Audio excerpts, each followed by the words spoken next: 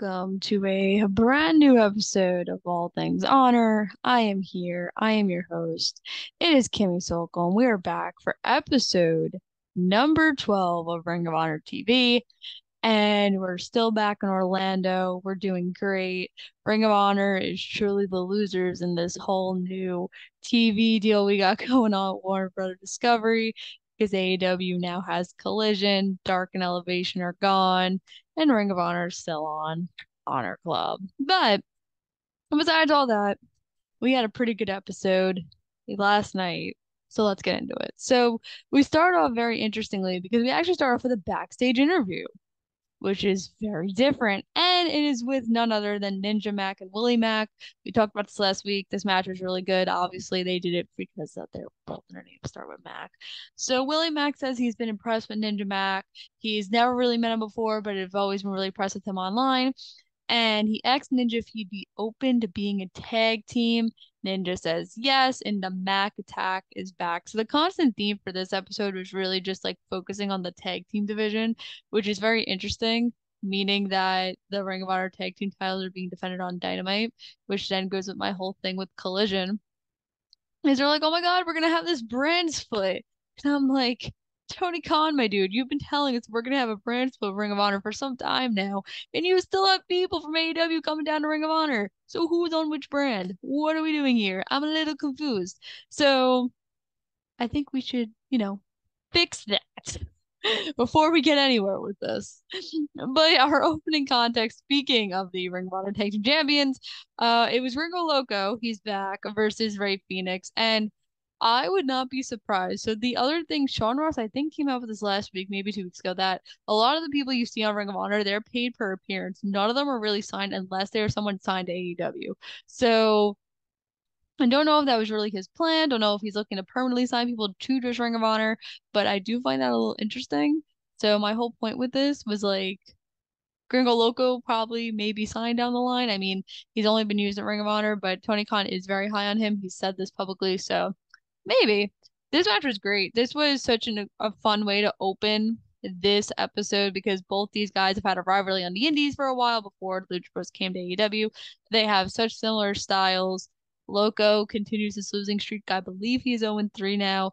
Ray Phoenix picks up the win. But this was fine. I mean, Loco is really impressive. I think we saw that with his match against Vikingo.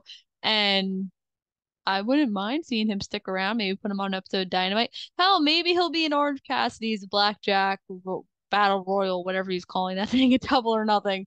But this was good. Ray Phoenix wins. Goes on to Wednesday to hopefully successfully defend his Ring of Honor tag team titles. The Wingmen are here, Ring of Honor debut, and this makes so much sense. Like they belong here. Like they should stay here. I like this. Peter Avalon and Ryan Emmett said they're going to teach the Iron Savages a lesson and show them they're going to be a tag team to reckon with in Ring of Honor. Now, I like this mainly because of the fact is I think Ring of Honor, now that Dark and Elevation are gone, now that they have Collision, is going to be a place where a lot of the younger talent really thrive. So I think the great thing about this is you're going to see a lot of people that aren't really used go to Ring of Honor. Like Abaddon returned on Wednesday for I don't even know what they filmed that that 6-woman tag for, to be honest, because Dark Elevation don't exist. Maybe they filmed it for Ring of Honor and I'm just a little confused. They probably did. I'm not really sure. But I wouldn't be surprised if Abaddon's coming to Ring of Honor. I wouldn't be surprised if Diamante or Emmy Sakamura. I wouldn't be surprised if those people make their way down to Ring of Honor, just like the Wingmen, just like the Dark Order, just like a lot of the people that aren't really being used, because it seems like that's the direction we're going with. And speaking of people that should be signed, I've been looking forward to this for a week. Actually, I've been looking forward to this ever since I saw this match was taped 2 weeks ago. My girl Maddie Rinkowski makes a Ring of Honor debut. Oh my God. I interviewed her earlier this year. She's just such a pleasure. She's just such a great person. Please sign her in some capacity. She's great. She wrestled against Willow. Maddie had a great offense here. It was not just a squash match. They very much made notice of like, she's one half of the NWA Women's Tag Team Champions. She also, she trains with Thunder. And the Babe of the Power keeps her winning streak alive. Willow Nightingale gets the win, but I would keep my eyes on Gronkowski. A lot of people are very high on her, so I would keep my eye on her because you never know. Maybe she'll be signed down the line. Next, we got Peter Avalon right now versus the Iron Savages. I still don't like they changed their name from Iron Savages, like from Bear Country to Iron Savages, because now I always get confused. And I'm like, who the hell are we talking about here? Um, and this match actually got a lot more time than I thought it was going to, because if you've seen what Avalon and Nemeth have done on Dark and Dark Elevation, it's mostly been squash matches. Their matches have literally been like 3 minutes long. And this match got like 10, 15 minutes. And they were able to hold their own. Obviously, they're trying to build the Iron Savages up. Like I said earlier, this whole episode was just the tag team division, tag team division, tag team division. And I'm like, what are we doing with the tag team division? We're gonna have another ladder match, which I would not mind because the ladder match of Card of Honor was great. Iron Boulders are now 2-0. So they're climbing up the ranks. See, Ring of Honor is a place where we should have rankings. I feel like they'd actually matter here because everyone always mentions everyone's undefeated streak. So I feel like if we're gonna bring back the rankings, they could do it here. Next, we had another tag team match. Cole Carter and Zach Clayton versus Matt Sydal and Christopher Daniels. So I'm starting to have a low-key problem with Christopher Daniels, and I mean a very, very low-key problem because I very much understand the fact of why Daniels is on like TV because he's gonna train all the younger guys, and that's fine. But it's the fact that like he's wrestling every week. It's like very similar to like how people complain about Jeff Jarrett, right? Like obviously Daniels and Jarrett are two different people, and I actually don't mind seeing Jarrett on my TV every single week because I understand it's like helping the younger talent. But it's the fact that like we literally not only saw him here, but we saw him in a segment later on in the night, and I'm like, do you do is this really what we need to do? So I'm having a very low key problem with Christopher Daniels, but that's besides the point. This match was fine. I mean, obviously that Sydal and Daniels are former Ring of Honor Tag Team Champions, so that was fun to see. They won. Poor Cole Carter. Next, my girl Miranda Alizé. Oof. So if you've been a longtime fan of this channel, you know that I heavily covered that Ring of Honor Women's Championship tournament where Miranda Alizé was made all the way to the finals. It just came up oh so short to Roxy. This match to me screams like this is the future of the Ring of Honor Women's division. Like these two women should be signed. She faced Lady Frost. Lady Frost actually got the win, which I was really surprised about because I thought they were gonna let Miranda win. So I'm starting to think here that again, obviously a lot of the people that you do see every single week are not signed. Starting to think that maybe, just maybe, they're going to want to use Lady Frost a little bit more. So I would keep my eye on this. This match again got a lot of time. Very impressive. Great back and forth. Great action by both women. But this to me is like if I want to book my women's division, it's like these two are at the forefront of the future. It's like the two of them, Sky Blue, Willow, Athena. That's my women's division. Right there. Mary Rankowski. There it is. That's it. Obviously more people, but that's what I'm thinking here. Next, we had Angelico and Serpentico, who are picking up some wins versus Eli Isom and Cheeseburger. So this is what I'm talking about, where like people on Dark and Dark Elevation actually shining in Ring of Honor. Because again, if you've been to any Dynamite and you've like seen Angelico and Serpentico, they've always been squash matches. And now like they're not only getting time, they're winning matches, they're in storylines, everything makes sense. It's great. So I'm liking this. Like I said, I don't know why we just decided this is the tag team episode. I don't know where this is all leading to, but this was fun. I mean, I like that these people are actually winning and getting time. That's why we have wrestling content, people. Love it. Next, this match was so good. Like if the main event never happened, this would have been my match of the episode. But my God, AR Fox and Zack Sabre Jr. Zack Sabre Jr. could go. He could freaking go. Don't let anyone tell you he can't. This match was really, really good. I think AR Fox is definitely due for some Ring of Honor singles gold. I mean, I know that I've been saying the last couple weeks that like Brian Cage is gonna defeat Claudio, but I actually wouldn't be surprised if like after the whole thing with Saber and Joe, we're gonna get to it. Like whoever wins that feud, I would not be surprised if AR Fox is the one to defeat whoever somewhere down the line because he's been freaking killing it. He made it all the way almost to the 15-minute time limit here because obviously this is for the New Japan Pro Wrestling Television Championship. Those matches are only 15 minutes long. And very suspicious that they keep using Zack Sabre Jr. feel like he's going to be involved with Forbidden Door and All Out. I could definitely see him being used for All Out. And I think Forbidden Door I think that's where we're going to do the TV title match. I think it just makes so much sense to have it at Forbidden Door. And I know that like that's kind of contradicting myself because I'm like, oh, Ring of Honor programming needs to like be its own thing and like it shouldn't be like with AEW. But since it's a New Japan Pro Wrestling TV title, I'm okay with this because it's their title. But I think it's the perfect place to have the match. I just think like crowd's going to be there for it. I think I think Saber might win, but still, this was a great match. After the match, Saber says that he has made the TV championship what it is today. He's the most successful TV champion in pro wrestling history. Joe comes out. He's like, not so fast, my dude. That ain't true.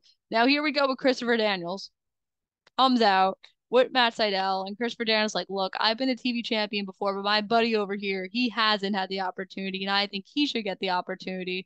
So Zack Sabre Jr. lays out this challenge that I believe this happens next week. If not, it's going to happen on one of the tapings. That's going to be Sabre Jr. and Joe versus Sydal and Daniels. If Sydal and Daniels wins, whoever Sydal pins, he gets to verse that TV champion. If Joe and Sabre win, they go goodbye, and then Sabre and Joe get the win or get to wrestle each other. I think we can hold off because obviously, like by the time that episode airs, like it'll be the end of May anyway, and Forbidden Doors next month. So I think we could build it up for a month. So I just think it makes the perfect sense. That's where the match is going to be. If I'm wrong, I'm gonna be low key disappointed because that's a pay-per-view quality match, and I don't think we can wait till July for the next Ring of Honor pay-per-view. I think it has to be a Forbidden Door. It should not be on an episode of Ring of Honor TV. If I'm reviewing it on this show on an episode of Ring of Honor TV, I might be kind of upset, not gonna lie. Next, we had the Gates of Agony versus Brandon Tate and Dalton Castle. This is the first time in so long we've not seen Brian Cage on this programming, which was kind of shocking. I was like, oh, hi, but where's Brian Cage? This was a squash, essentially. And there was some controversy here. Apparently, Dalton Castle was the legal person. I believe it was Khan who pinned Brandon Tate. This feud's gonna continue, obviously. Gates of Agony win. Next, we have Shaft, Ricky Gibson, and Eddie Pearl versus Shane Taylor, JD Drake, and Anthony Henry. This was another squash match. It was just to, put over the new trio of Taylor, Drake, and Henry. And I did make this point, if whenever they are ready to lose the six-man titles, I think Shane Taylor, JD Drake, and Anthony Henry are going to be the ones to defeat the embassy. I just think that's where we're leading to. I think it makes sense. I think the momentum is shifting towards them anyway. So I just think that's where we're heading. Next, we had a very interesting interview with the Righteous. Vincent and Dutch say that Stu Grayson is inspiring and that the Dark Order is holding him back. The Dark Orders were brought him back to AEW. Well, what has he done since then? He hasn't done anything. And Evil Uno's like, leave Grayson alone. Who are you? Like, why are you trying to do this? And Grayson's like, you know what? Like, no one speaks for me. And he looks at Vincent and Dutch. He's like, I'm gonna give you one chance next week to see how this all works out, see if it could be a good thing for me, if it could be a bad thing. And the Dark Order is left stunned because they can't believe it. Like, oh, Grayson might leave. I think it makes sense for him to leave, to be honest. I think there's so much that you could do with the Righteous and Stu Grayson. I think it's there. I think, the six-man tag that's going to happen between Grayson and the Righteous versus Silver, Reynolds, and Uno. I think the singles matches that could happen. I think you could play a lot of this out. Obviously, again, talking about six-man titles, like if you're not going to do it for Henry, Drake, and Anthony, oh, I can't even talk. If you're not gonna do it for Drake, Henry, and Shane Taylor, I think one of these two teams could obviously pick up those titles as well. But very interesting to see what's gonna happen next week. I do think, like I said, I think Stu Grayson goes. I think it makes the most sense in the world, but obviously I'm not the one writing for Honor. Next, and three women's matches made me also really happy about this episode. Ashley D and Boise versus the returning Mercedes Martinez. Welcome back. For those who didn't know, Mercedes Martinez has been injured for hella freaking long, and now she's back. Um, this was good. I mean, Deanne Bosie has been rather impressive on Ring of Honor TV. I know that she was offered a deal. I think she did accept it. It hasn't been like confirmed, but I'm gonna assume she accepted because she has a Titantron in music now, and usually when that happens, you sign your AEW contract. But this was just a way for Mercedes Martinez to kind of like go up the rankings to kind of like, prove herself to like get back in the title contention. Obviously, I do see them having that rematch somewhat down the line. Athena was not on this episode. I know she's not suspended. They didn't do that with her. They did that with Ty Valkyrie. So I'm assuming they might do that match. I don't think Mercedes is going to be the one to beat Athena. I think at some point either going to be Sky Blue or Willow. or even like if they're gonna do this whole thing with Lady Frost, maybe it could be her. But this was a fine match. I mean, Mercedes looked good, a lot better than before she was hurt because those a little so some of those matches were a little rough. So welcome back, excited to be back. Yeah, yay, Ring of Honor Women's Division. And this main event, oh my God, I can't do it justice. And I'm not just saying it because of who my wrestling mentor is and who my wrestling parents are. Go watch it. This was great. I mean, I have heard so many great things from people at the tapings that were like, this match is so good, this match is so good, this match is so good. And my God, it was freaking good. Every single weapon you could think of, from chairs to ladders to tables to garbage cans to steel pipes, like everything was used. There was blood. These four just have instant chemistry. They put everything out there. And when I tell you a fight without honor match was the appropriate stipulation for this match, this was just fantastic. The Kingdom put Andretti and Martin over so much, and they just freaking killed it. Go watch this match. I can't do it justice. It was so good. Like, low key might be my match of the year. Very low key. We have a long ways to go till then. And I thought it was really special that like at the end, in a fight without honor match, the Kingdom did do the code of honor. And Mike Bennett looks into the camera and he's like, this is what Ring of Honor is about. Like, this is why we do what we do. And he's right, because that's what Ring of Honor built their bases off of. It's the next generation of superstars. And I don't necessarily know if the Kingdom's job in Ring of Honor is to put others over, but they've been doing a hell of a job of it. This match was great. And again, go watch it.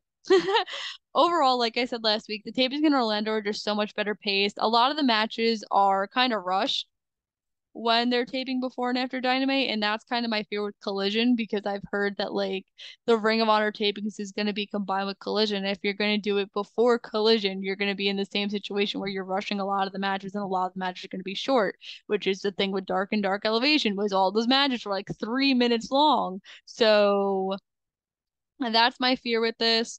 But even this week, a lot of the matches were so much longer. Everything kind of made sense. We're kind of falling into place here. We're obviously looking for the next pay-per-view in the summer. I'm going to assume it's in July because I can't think of when else it would really be. July makes sense. That's when they did it last year. And yeah, that's about it for me. So unfortunately, there will not be an episode next week because I'm actually going to Vegas for Double or Nothing. I fly out Thursday morning and I don't really know what my Thursday's gonna look like. So I can't, and I'm not like I'm going with a lot of my wrestling friends, so I can't commit to an episode because I don't think I'm not bringing my computer and I don't think there's any way I could conceivably watch Ring of Honor. So we'll be back in 2 weeks after Memorial Day for another episode of All Things Honor. Thank you for watching. Make sure to like, subscribe, do all that fun stuff, and I will see you back in 2 weeks for episode 14 of Ring of Honor TV.